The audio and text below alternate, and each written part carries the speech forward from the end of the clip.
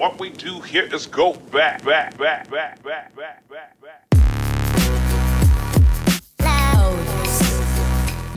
fellow GBs, this is Catching Fire 3 and I found this because of Kwite.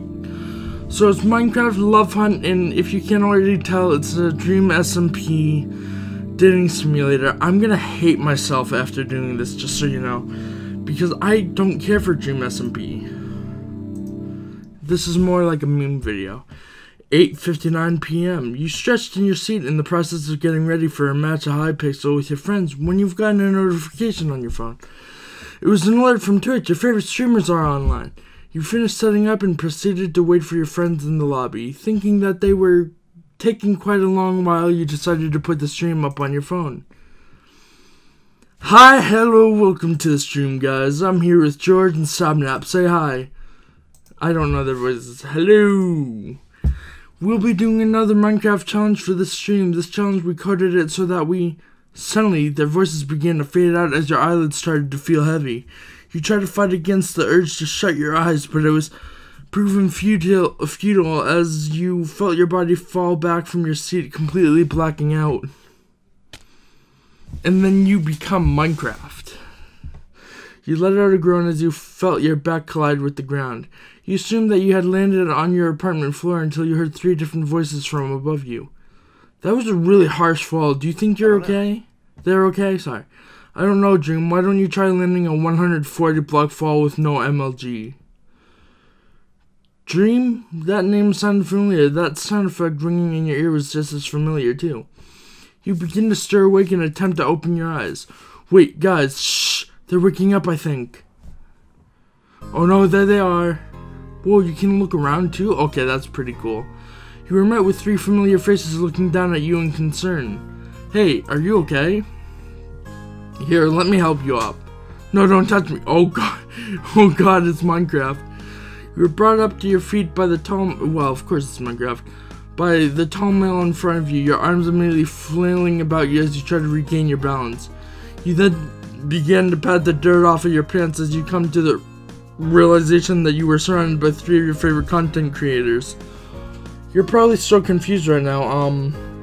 I go by Dream. What's yours? What is your name? Well, if we're going by Minecraft names, I have to do my Minecraft name. You introduced yourself. Dream grins. Catching Fire 3, nice to meet you.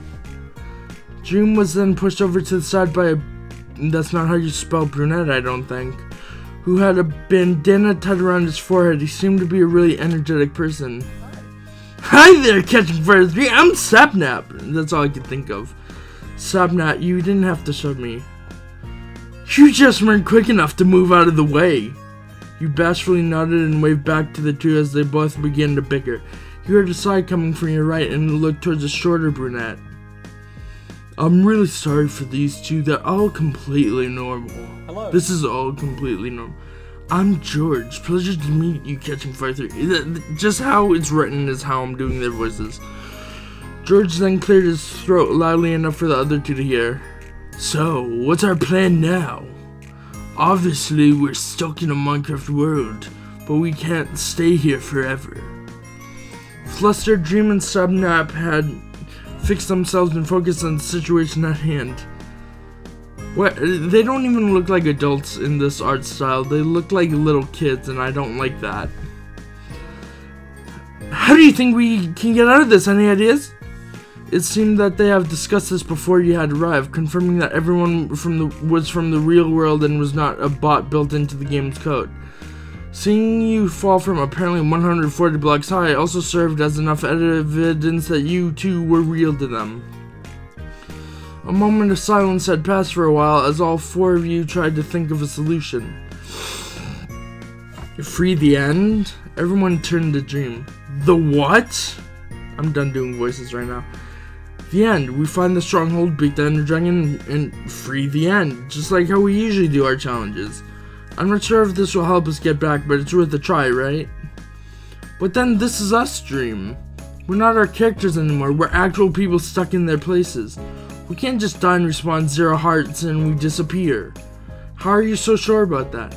We don't know if that's true. Sabnap out of the blue proceeded to punch George. A glimpse of George's health had appeared on the top of his head for a split second with his last heart split in half. Dream's face faltered at this.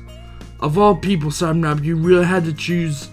So, if we're going to finish the game, we all have to be careful. You nodded along, gazing up to see that you had half of your entire health bar down due to your fall earlier.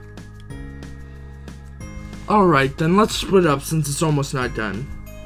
I'll go mine for ores. George, you go get us as many wood as you can. I wonder if he actually talks like that. Sapnap, find us a proper place to reside in for now. Okay, I thought I saw a village in the background somewhere, but there is a cow. So they must have been playing Minecraft when they took this screenshot or something. As three of them went their separate ways, you were left on your own. You wanted to help out too, so you decided to get wood because I want to help. You decided to walk towards the path George had taken, one leading deeper into the forest biome. Catching fire 3! So you decided to catch up with me. You nodded as you went to the opposite side of the tree he was getting materials from, starting to break it down. I'm so glad you went with me. This way we could get more supplies a lot faster. You smiled at him as you went to another tree to gather more materials. After a bit of silence passed between you two, George spoke up once more. So, you play Minecraft? I'm pretty sure you know of us. Is there anything you like to do in particular that got you into it? Okay, first of all, of course they'd know who you are. Because George Not Found, Dream, you know, Sapnap are way too popular for that not to be the case. I didn't read what that said, did I? I'm quite interested in coding actually. I just happened to like the game. Okay, I'm quite interested in coding actually. You haven't exactly had any experience in doing it per se, but you would like to tackle it someday. Oh wait, I should probably quick save. And Minecraft seemed like a good start for you. A blank slate for different mods you can create. What the fuck? Why is such a sensual look on him? Coding, huh? Cool. Maybe once we're out of here, I can try teaching you the basics. I know quite a lot about it. Hearing him sound so excited, it makes you look forward to getting out of here together even more. You bit your lip in an attempt to fight the flush that had tried to rise to your cheeks. I have a feeling this is all a dream that he's having because he fell asleep and hit his head. Once you feel like the amount of materials you've gotten was enough, you peer back and see George waiting for you to finish up. Let's head back, yeah? You nodded as you both made your way back when Sapnap had called out. Guys, I found a ruined portal! The both of your heads snapped towards the direction of where Sapnap's voice resonated and bound over to his area. All I can think of is they broke their necks. I wonder if the guy who made this game did get the screenshot he made this to look exactly like one, but still. Nice find! As everyone reunited, they had huddled around the ruined portal. Dream and George had exchanged the materials they have obtained, successfully creating a crafting table. Sorry, I'm just kinda tired today. Dream creates enough stone axes and pickaxes for everyone to be able to defend themselves when needed. What about swords?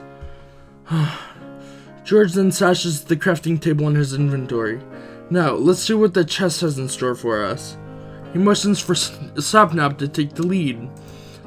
The brunette bounds over to the chest buried in between the netherrack, opening the lockup and revealing the items locked in. Oh, is that 2 obsidian? I can't tell. So, what do we got? A gapple. Oh, I hate when people call it that. It's a gold apple. I don't care what you say.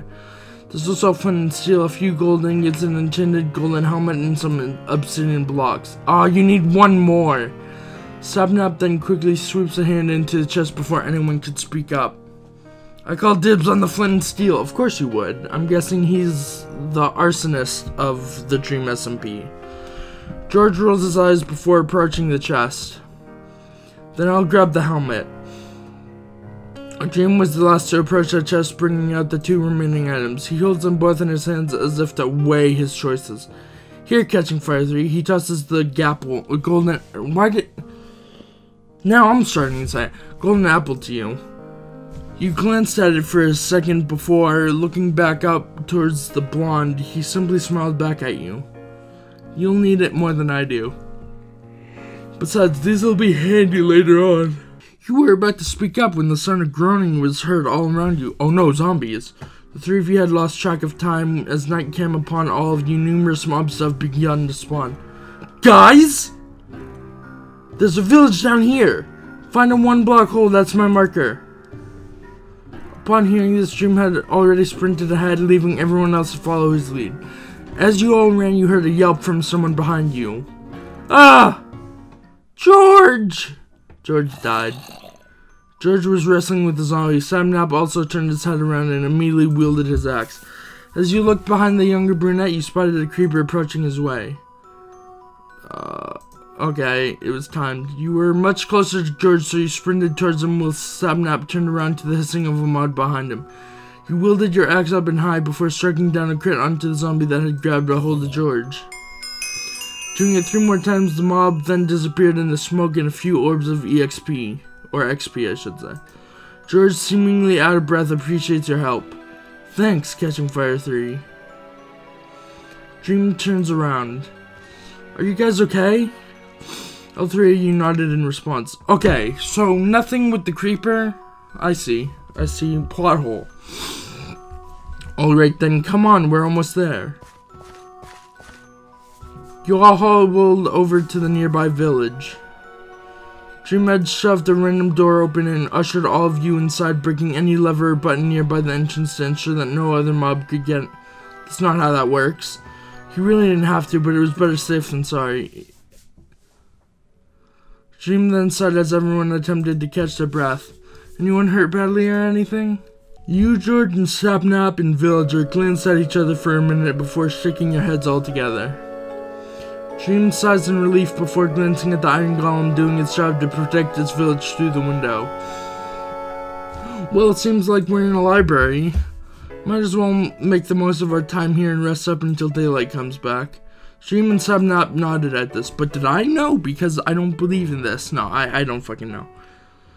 Dream continued to stay nearby the door, keeping watch of the mobs outside. Sapnap had decided to sit up by the staircase to the upper floor of the library. George had already gone up to check out the many books on the shelves. Wait! So they're able to take the books out because they're real people. Okay, I see how it is, game. Or, yeah. You took this as a time to breathe and venture around. I want to know more about books. You decided to head upstairs. You wanted to see what the library had in store for you. In your footsteps approaching, George sees you standing at the top of the stairs. Catching Fire 3. He smiles at you as he puts a book back in the shelf. You questioned him as to why he did that, as he seemed quite interested in it. Oh, it was nothing, really. You don't buy it one bit, but you let it slide. I would have loved to know what that book was. Maybe it was erotica. You stood next to him as you peered at the multiple books with enchantment table language engraved on their spines. Your fingers brush against the leather before George clears his throat. So, books? You like books too? So, books. I enjoy reading a lot. I mean, that's true to me as well. You like the way books open up a different world for you to discover and conform to. You smile at probably the countless books you've decided were your favorite ones, whether they were just a standalone or a long series. Wait, how was I able to glance? I don't know. George smiles. You think that too, huh? It's just kind of like here too, opening portals, finding different parts of its universe, understanding its lore. I'm gonna end up with George, aren't I?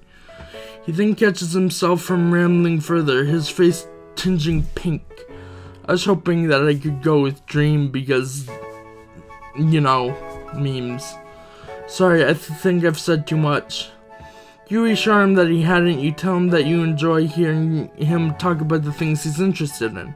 He looks a bit shocked at your response before settling on a smile. You're great company, Catching. I know, some people call me Catching or Fire or Catching Fire, you know, they usually, you know, shorten it. Guys, sun's out, let's go and loot this place. Everyone assembled themselves nearby the entrance of the library. Main focus is to find more iron. If you guys find enough, craft a shield for each of you. I'll look for a furnace and smelt the ones I've mined. I'll keep an eye out for more too. And look for food too. We'll be needing more of it later on. Everyone nods and headed off in various directions. Where am I gonna go? You enter a nearby house to be greeted by a villager who stares at you for a moment before leaving the structure. You shook your head at the random encounter before climbing up the stairs to see a chest in the corner. Bread, 2 iron, and an apple. Opening it, you were greeted by 4 pieces of bread, 2 iron ingots, and an apple. Smiling, you stash all of them into your inventory before heading out. You met up with Sapnap and George as they both emerged from a nearby house. George approaches you. He gives you a shield and an iron pickaxe to replace your stone one. You noted that he was able to make enough for everyone.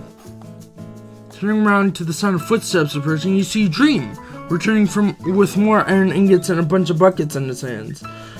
How did they find this much iron in a village? I don't think you can find that much just by going in random directions. Maybe 2-3 houses would have a chest or something, but I don't know. George also made his way to the blonde, handing him his share of the new iron assets. Dream nodded at him and thanks. Nice! Alright, Sapnap. Huh? How many obsidian blocks were in the chest? Sapnap pondered for a bit. I think there were 2. Dream glances down at the buckets he had with him and handed a few over to George. Alright, George, you go and get water. I'll go ahead and get some lava. Sapnap, I'll stay here and light the new portal up. You stay here and light the new portal up. Dream bounds off to the opposite direction while George walks to the nearby brook. Sapnap walks down the path towards the ruined portal area. I can't follow George again, can I? No, I'll follow Sapnap this time. You decided to walk down the path following Sapnap to the portal.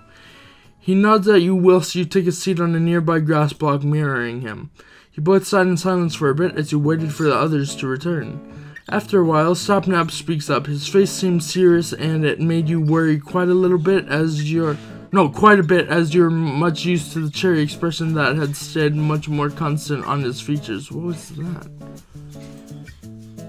So, what are you looking forward to? Like, what do you want to get out of this? You take in his question and ponder for a bit. Experience would be useful, something other than normal.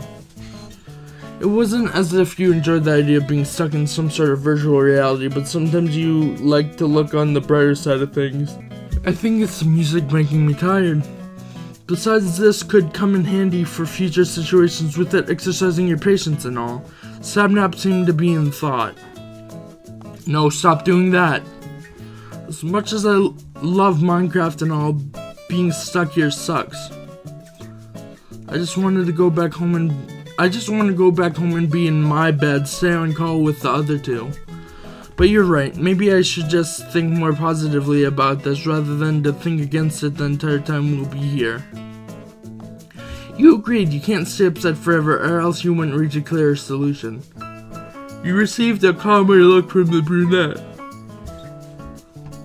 He continues to toss his flint and steel up one more time until you both return towards the sound of footsteps that were arriving at your area.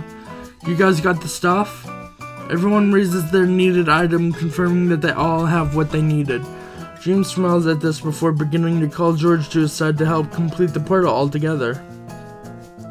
You stood by the side as the other... You stood to the side as the 3 other members had grouped up together to speed up the portal building process. Once they were all finished, Sapnap flicked the stone in his possession and flared the new nether portal to life.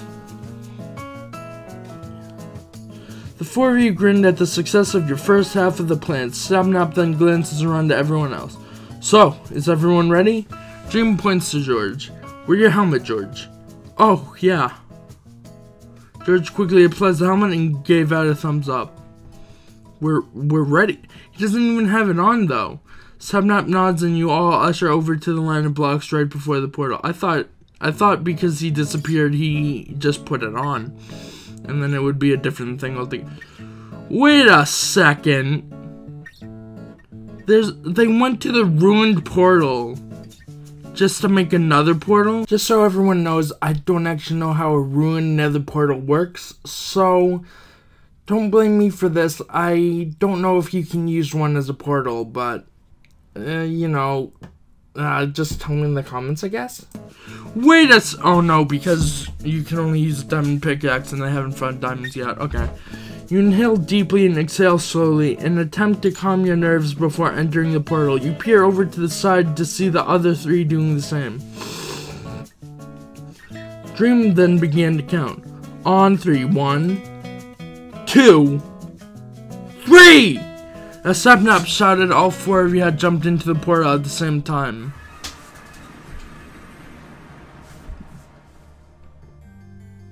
After feeling light for a split second as you thread through 2 different worlds, you feel gravity pulling you down as you entered a warmer surrounding. You decided to take a step down from the obsidian platform. With the disorientation catching up to you, you had fallen onto your knees and clutched your head. Teleporting from one world to another isn't exactly as fun as it seemed. The other 3 had simultaneously groaned as they landed. Yeah, hopefully we're never doing this again. I second that. Shaking his head, Dream stood up and batted away the netherrack dust that had gotten all over him from the fall. You and the other 2 had followed his lead and did the same. Dream gazes around the view of endlessly dripping lava, trying to let the scene sink in. The Nether. You can hear the dread in Dream's voice, and you were about to approach him about it before he turned around with a stern look on his face. If you liked this video, leave a like, comment down below if you want to see more, or what you want me to do next. Subscribe if you're new, and may the odds be ever in your favor.